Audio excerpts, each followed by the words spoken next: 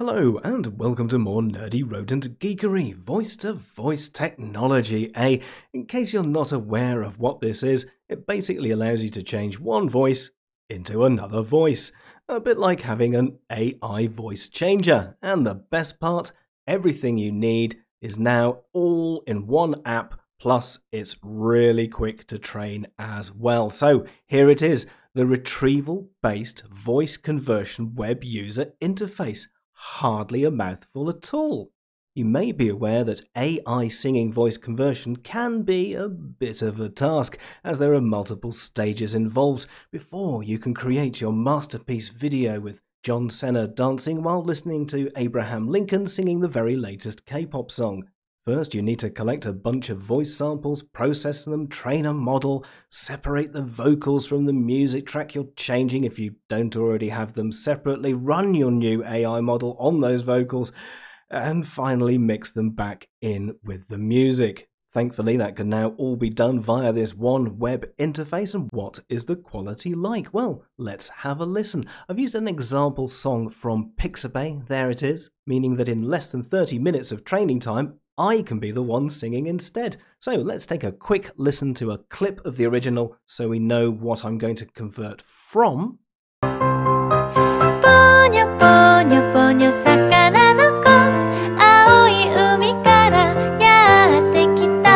And then now with that voice changed by this AI to sound like me instead.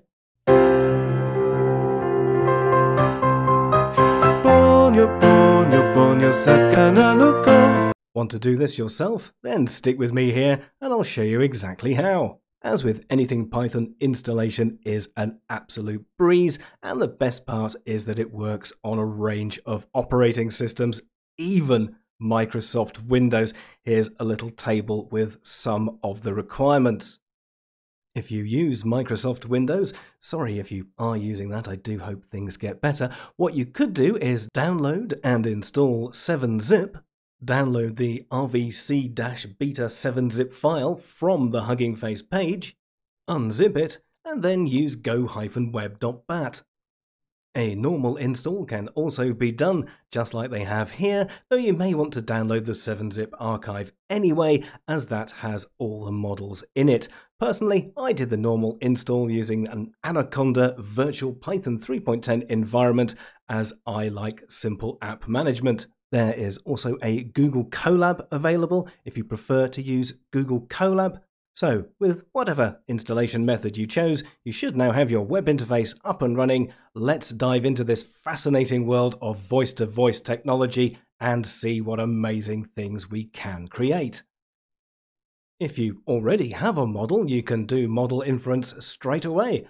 Or, like me, you can begin with training one. If you don't, there is the training tab. However, before we delve into the training process, let's just quickly go over these 5 tabs. So first of all, you've got model inference, you've got separation of accompaniment and vocal, train, checkpoint processing, so you can mix checkpoints together there, export ONNX, which I've never used, and also an FAQ as well. To begin with, as mentioned, we're going to start with the training tab, as this is where you will create your very first voice model.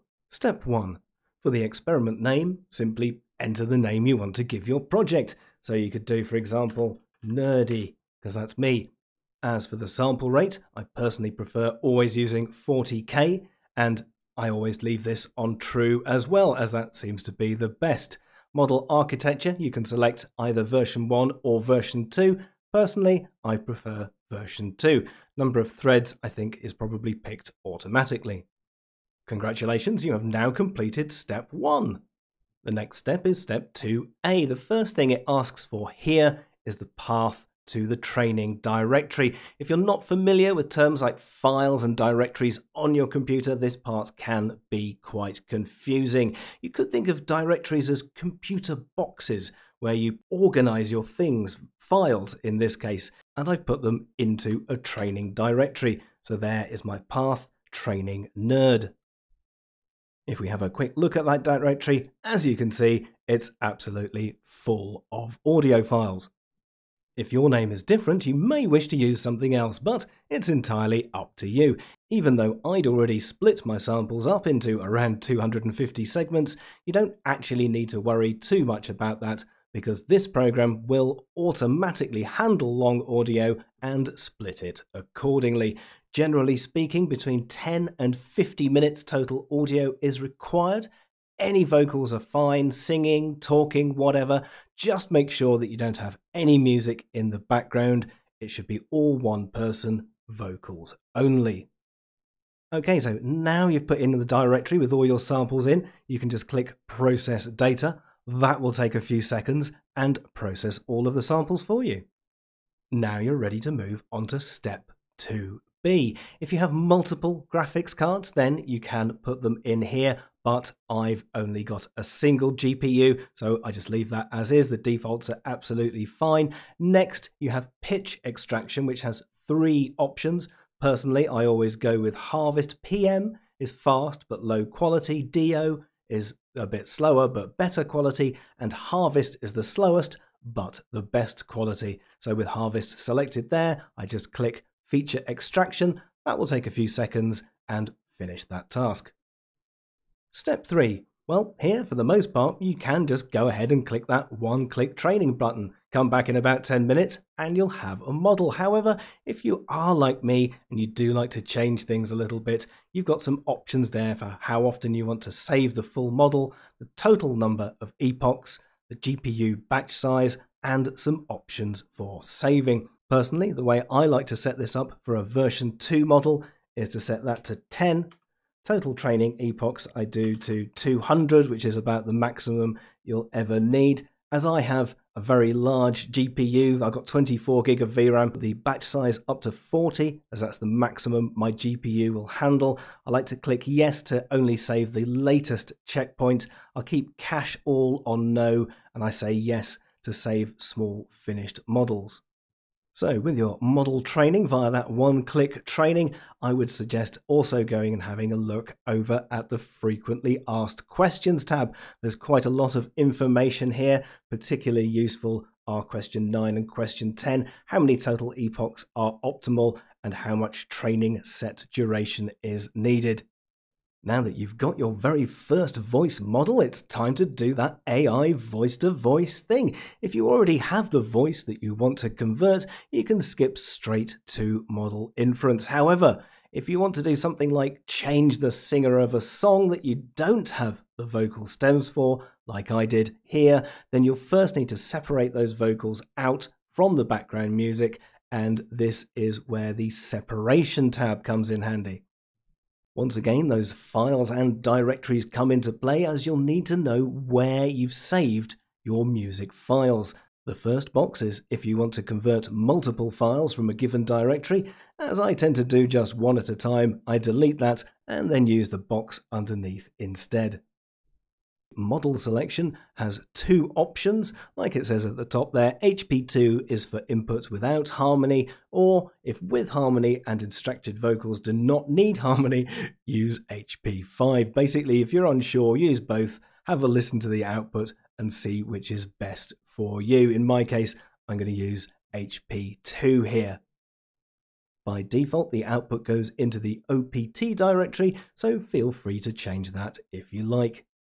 When you're ready, push the huge orange Convert button and you'll have split the vocals from the music.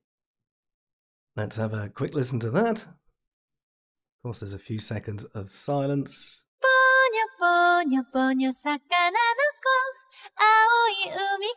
There we go. Anyway, that's done quite well. We've got the vocals there without the music, even if there is a little bit of an echo or something there in the voice.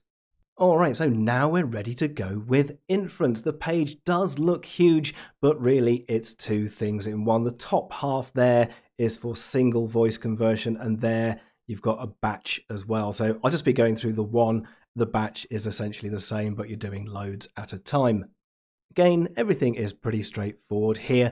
Push that huge refresh button, and then you should see your options appear in this little pull down here. My list is absolutely huge, as all the girls would agree, but you'll probably only have one option in there the first time, so pick that. I'm going to pick that one because that's my trained voice. Next, you have to select a pitch, just like it says above. For low to high conversion, use +12. If it's about the same, use 0. And for high to low voice conversion, use -12. The source voice in this case is quite high. My voice is a bit lower, so I'm going to use -12. Once again, those files and directories come into play here, so put the path to your vocals in. If you did that default voice separation, then you'll have the two files in your OPT directory. You want the one which starts vocal, so there in my OPT directory I have the long name of that WAV file, the one that starts with vocal. For pitch extraction, again PM is fast and harvest is best, so I like to select harvest. Everything else I leave at the default apart from this path to index, which should have a pull down menu. There is the one that I want to use because it matches that inference voice. Okay, so now you can go ahead and click that very tiny convert button, and in just a few seconds you should have your output. And there it is. ぽにょぽにょぽにょ魚の子青い海からやってきた Yeah, there we go. That's pretty cool. That's pretty cool. That's me. Now you can right click that, save audio as, I'm going to put it in my OPT directory as well. I'm using Audacity here. I've got the instrumental, so I just drag that other voice in and then I can file, export as whatever I want, and it will mix those two voices together. ぽにょぽにょぽにょ魚の子青い海からやってきたぽにょぽにょぽにょ膨らんだまん丸お腹の女の子 Plus, if you thought that was cool, then you may also like this Nerdy Rodent video.